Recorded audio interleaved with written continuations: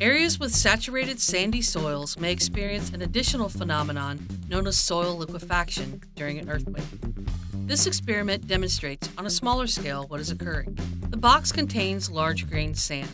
Each of those grains is somewhat rounded, and they are like a bunch of rough balls sitting next to each other.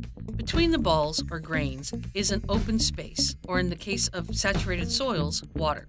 The water allows the grains to float a tiny bit apart. If you build on those soils, you will push the balls a little closer together, giving the illusion of a solid surface. That is why we can place the bottle, simulating a building, squarely on the sand.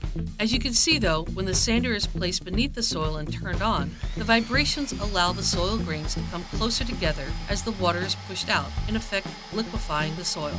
Oscillations of the sander simulate the effects of the earthquake's energy waves moving through the area. The liquefied soil underneath the building destabilizes it, causing anything from slight structural damage to total destruction of the structure. It is therefore important for earthquake-prone areas to tie structures into solid rock and not float them on soils that can saturate and liquefy in an instant.